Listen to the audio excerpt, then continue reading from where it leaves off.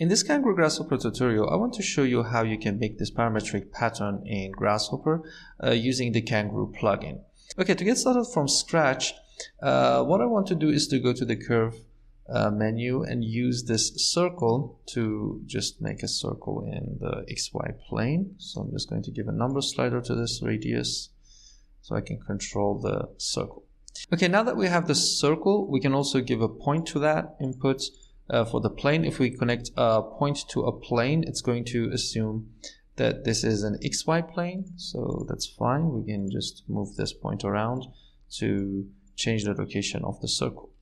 Okay, now that we have this circle, so what I want to do is to divide this circle into a series of polylines and use these points as circles, which the radius is going to grow, and as they grow, they're going to collide and produce the pattern. So we just have to go to the curve and divide the circle into a series of points.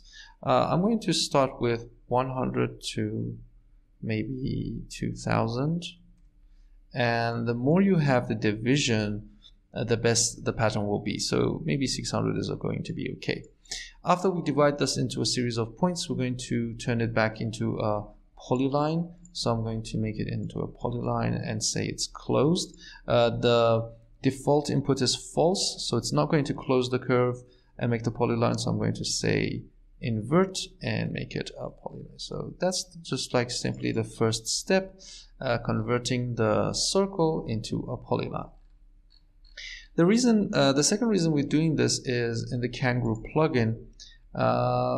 One of the goals you can produce and use is the goals length line. So it's somehow similar to the mesh. If you have seen previous tutorials about mesh relaxation, then somehow the edge length component, which converts a mesh into a series of springs connected together, this is going to be good for polylines because this one is going to convert each of the lines into a spring. So what I want to do is to now explode this polyline into its segments, curve, and use this explode. So if I just bake the segments, you can see that we have converted that into all of the segments we need, and we can give it to the line. Okay. There's also a strength. We can give a number slider to that. Maybe we're going to start from 1 to 10, 2 decimals. That's going to also control the pattern. The length here, as you can see here, it says that if you provide nothing, the starting length will be used. So that means that the length can't be shortened. But to make the parametric pattern, what we have to do is to multiply the segment's length. So just simply connect a number to the segments so we can get the length of each of these segments and multiply that with a number slider, which is between 0 and 1. 1 means that the length is going to be the same over all the simulation, and a 0 is going to mean that it can shorten somehow similar to a 0 length, somehow like a spring shorten till it's like a 0 length. Okay, that is going to be the first goal we need for the Kangaroo plugin. Let's just go here in the main. I'm going to use the solver, give this to the goal object. We also need a button to reset the simulation. As you can see, it's nothing is happening here. Also, I usually use a toggle to turn this true or false. Okay, now that we have the first force, we have to go to the second force, which is goals, collision, and sphere collide.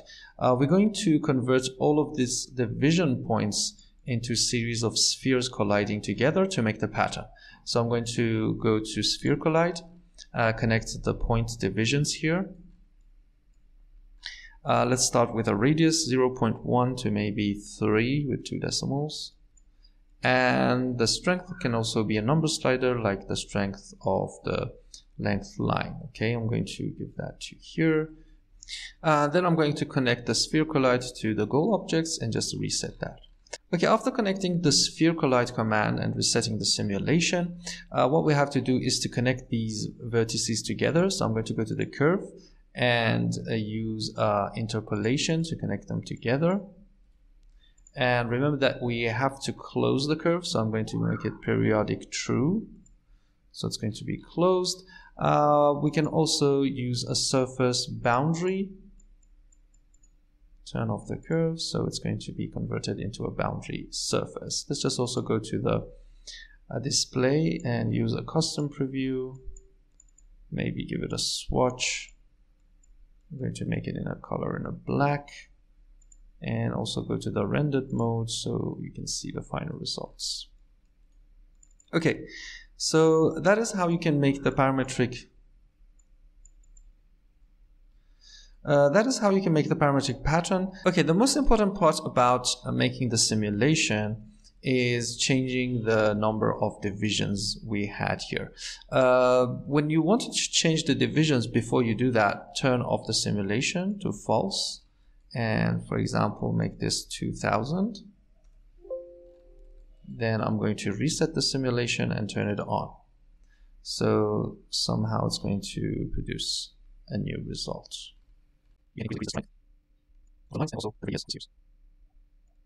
For this one, I have put the strength to the default 1 and the strength of the length line to maybe 2.5. If you increase that, that's going to somehow smoothen the final result. And if you decrease that, it's going to give you a more like these kind of patterns. You can also play with the multiplication of the lines. So if you just increase that